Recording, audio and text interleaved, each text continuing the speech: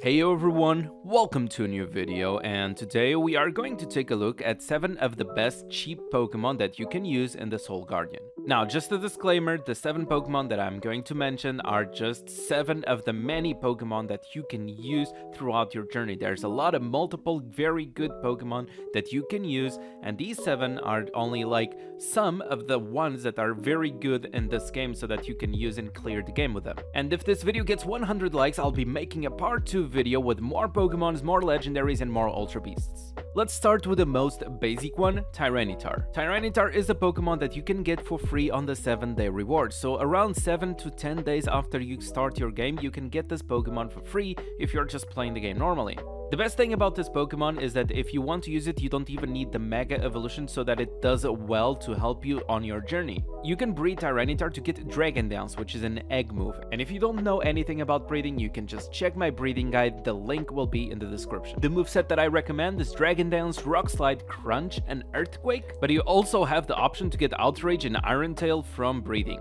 But maybe Tyranitar is a little bit too far from you, like you need to play 7 to 10 days and you want to get something early. Now, level 42, you can catch yourself a Raikou. I hear a lot of people discussing Raikou versus Zapdos, which one is the best, and honestly I see a lot of replies saying that Zapdos is better, and I even try to discuss with some friends like why do people think Zapdos is better. The thing is, Zapdos can be better for the late game when you get TMs, and TMs are expensive. If we look at the available moveset of Zapdos, honestly, you don't see anything very good. So Raikou can be another Pokemon that helps you starting your journey, and you can learn Extrasensory, Discharge, Crunch, and Quick Attack. That's the moveset that I used. Now I just want to do a quick disclaimer.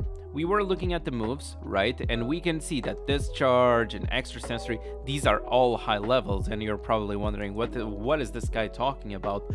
But there's a lot of moves that you can just come over here to your Pokemon, go to the biology moves, and you can actually learn these moves without the level requirement. So for example, if I want to learn Calm Mind, I need level 78, but Extrasensory and Discharge, which are the ones I was recommending, you can learn already for free. All you need are some heart scales, which you can purchase on the arena. Now these were a little bit of a starter Pokemons, let's go into the strong ones. One of the most common ones is Volcarona. This Pokemon is usually very used because it has a lot of special attack and a lot of special defense, so it's very good against special attacker Pokemon. Also this Pokemon, yes, I would advise to also Mega Volcarona if you are enjoying playing Volcarona because it's a very good Mega. For moveset, we can go with Quiver Dance, Fiery Dance, Hurricane, and Bug Buzz. But if you don't like Hurricane because it has a very low accuracy, you can use something like Absorb. If you later want to use TMs on this Pokemon, you also have the option of using Psychic, Giga Drain, or Roost. That will depend on you. And now going to a physical attacker, we have Haxorus. Since Haxorus gets a Mega Evolution in this game, the Mega Evolution itself gets a lot of attack and a lot of defense and speed.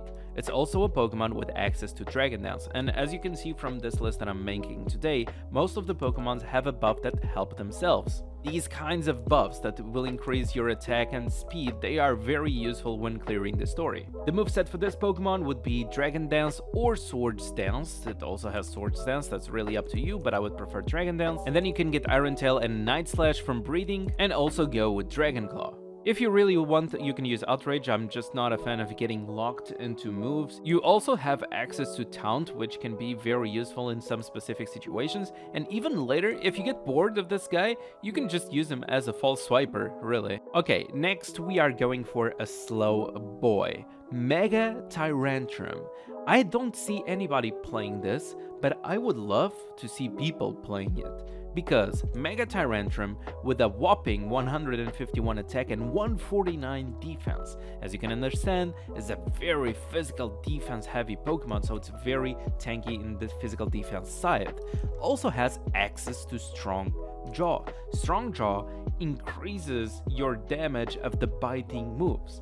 So the moveset that we could go for would be a Dragon Dance, which you can obtain by breeding. You can go for a Dragon Claw, and then we have Crunch, which is your first biting move that will be buffed by the passive. And if we go to the egg moves, you can see you learn Poison Fang, Fire Fang, Thunder Fang, Ice Fang.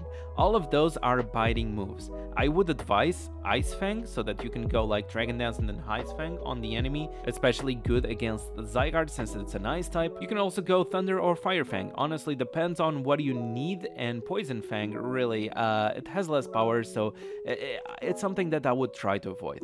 But honestly, I feel like this big boy would have some potential, it's just that I don't see many people using it. Going to the next Pokemon, a Mega Mimikyu. Shiny Mega Mimikyu can get 160 attack and 116 speed. The speed is not the fastest thing in the world, but it's also not bad either. One of the best things about this Pokemon is that it has Disguise. Disguise is basically one turn of protection that you have.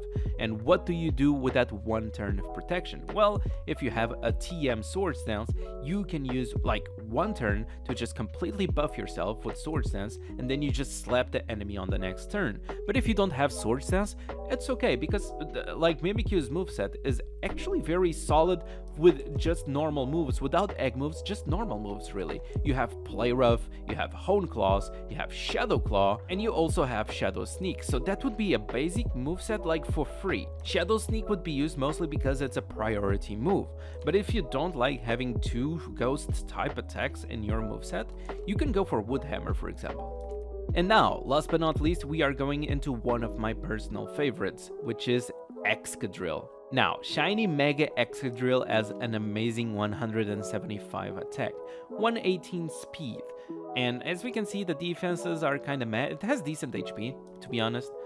But that's not what makes this Pokemon amazing. What makes this Pokemon amazing is also the ability. It has Sand Rush, which boosts this Pokemon's speed stat in a Sandstorm. More technically, it will double the speed in a Sandstorm. So I left this Pokemon for last because usually you need two Pokemon to play with this one. You need another Pokemon that summons the Sandstorm, because honestly, you don't want to lose a move slot just to have a Sandstorm unless you are really forced to. If you really want, you can learn Sandstorm and you can run something like Sandstorm, Earthquake, Swords Dance, and Metal Claw. That would be the free to play moveset. If you can, you should be going for this moveset: Iron Head, Earthquake, Rock Slide, and Swords Dance. If you don't like Rock Slide in this situation, you can use X Scissors or Shadow Claw. And as I was saying, you need a Pokemon to summon Sandstorm so that you don't lose many turns with it. What I like to run is a Smooth Rock on the Pokemon that is summoning the Sandstorm. Usually I want the Pokemon with a Sandstream ability. That's the only reason I have the Mega Tyranitar over here, is because I got the ability itself, which is the Sandstream, and what the Sandstream does is that, well, it changes the weather to a Sandstorm the moment this Pokemon comes out in a battle. So I have like a Pokemon that just comes out and summons a Sandstorm, and then you also have this held item, the Smooth Rock, which increases the duration of the Sandstorm from 5 to 8 turns. But of course, getting Sandstream as an ability, you need an ability capsule, you need to change the ability, and that can be complicated, that can be really hard to get.